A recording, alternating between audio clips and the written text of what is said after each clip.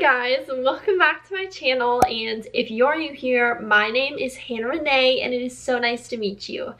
Today I just kind of wanted to sit down with the camera and talk about something that's kind of been on my mind, and I think that it'll be helpful for all of you ladies that are watching. I'm assuming girls are watching this video. So without further ado, let's just jump right on into this video.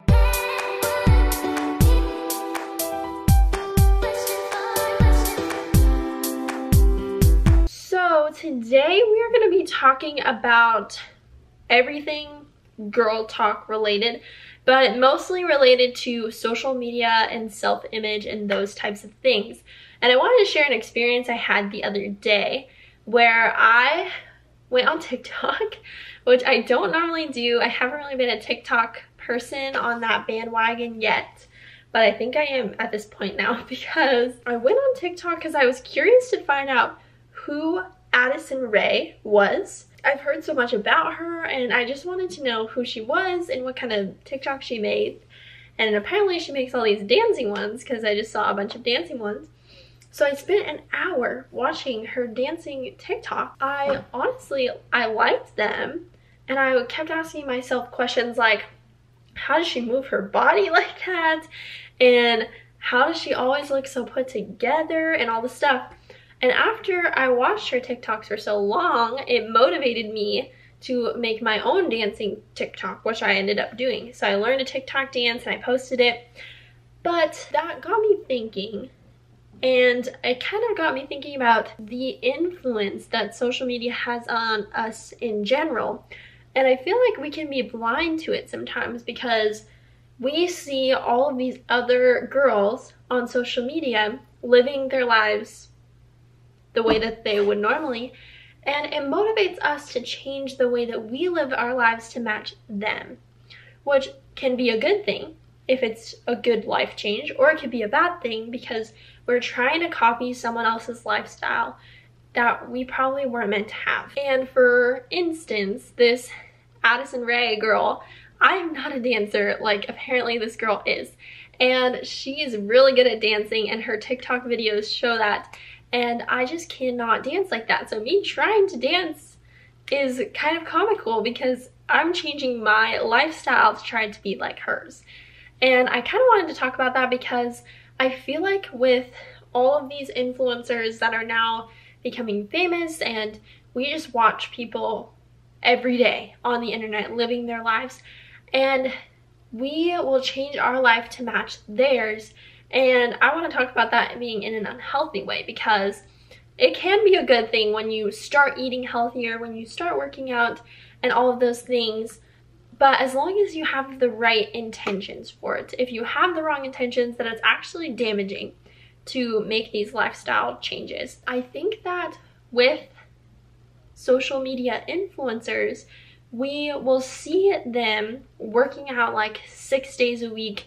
We see them eating vegan or something like that. Not that that's bad, but we just see them with different diet choices than ours. And we see how they dress and where they choose to shop. And with their makeup or skincare, we see how they choose to take care of themselves and their appearance. And we see that it's successful for them. So we decide, well, we want to have that same success for us too in all of those areas. But some people may not be meant to wear makeup every day. Some people may not be able to use the same products that they're using for their skin because it doesn't actually work with their skin. Some people might need to cut out certain diet things and some people might not. So what I'm trying to say is we are looking to these social media influencers to see how they live their lives, but maybe that is not how we should be living our lives. We assume that it's successful for them, so we should do it for us, but that's not really how it's supposed to be. For instance, social media is a huge advertising platform, so brands will ask influencers to promote their products because that's a good way for them to advertise their business, which is a great way to make money as an influencer, so there's nothing wrong with that. But we assume that because our favorite influencers suggest something means that we have to have it. And I feel like that just is a part of our consumerist culture, and it's just getting worse because we have all these influencers that we view as friends because we know so much about their lives. Them suggesting products to us makes us think that we have to have it because they suggested it. This necessarily doesn't have to be the case. That's why, especially with buying things, I suggest, and what I try to do, is every time I see an influencer buy something, I really try not to go out and buy it right away, because I really need to evaluate whether this is good for my lifestyle and what I need. I definitely think that I have found some great things because of influencer suggestions, so I don't think that's a bad thing. Sorry if the angle changed, my camera died, so I had to charge real fast. But what I was saying was, I do think that whenever we are evaluating what we need to be buying, we just need to be very cautious and not give into the temptation of buying everything that we see, because I definitely can be like that, especially with clothes. Oh my gosh, I'm so bad with clothes. I wanted to chat about that, and also I want to talk about how it can actually be damaging if we end up eating healthy or working out for the wrong reasons, because sometimes what can happen due to how much comparison can be so common on social media, we will eat healthy or work out or get a planner or do all of these different routine type things because we want to look like or be like someone else. And that should not be the motivation for why you do that. For me, my motivation for working out and trying to start eating healthier is I really want to stay healthy, and when I end up having kids someday in the future, I don't want to just let myself go. I want to actually take care of myself even when I have other little ones to be taken care of as well. So I want to start getting into the habit of that now so that I have that habit when I am a mom someday. So that is my motivation, and I hope that whatever motivation you have for doing things, whether that's buying a planner, starting a new routine, doing all of these different types of things, I hope that there's a pure motivation behind it, and it's not solely I want to look like or I want to be like someone else. Because we all know this, but comparison can be such a tricky thing when we are on social media. It is so easy to compare our lives to other people's, and I definitely have had to unfollow certain people because I just kept comparing my life to theirs. And I have to tell you that that is not what social media should be for.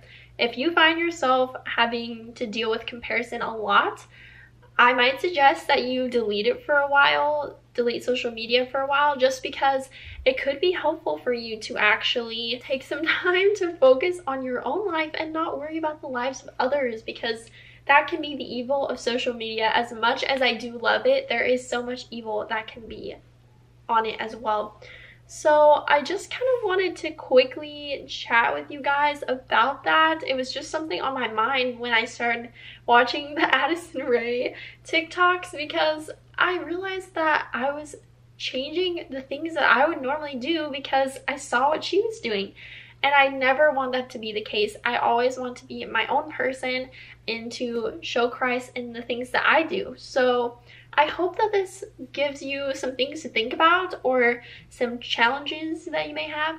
If you have some thoughts about this, please leave them down below, because I would love to continue talking about this, since this seems to be a problem with girls especially. I don't think guys deal with this as much, but us girls have become the main users of social media, and we've taken it over. And I hope that we can all try to use social media in a healthy way and not let it negatively impact our mindset and our mental health, because it definitely can easily trick us and grab a hold of us. So I just wanted to have this little girl talk with you, and if you enjoyed this, please make sure to give it a thumbs up, subscribe to this channel, and let me know of any other video ideas you'd like to see from me, because I love to do those for you. And like I said, please comment down below any thoughts you have on this subject. And without further ado, I will see you guys probably next Monday. Bye guys.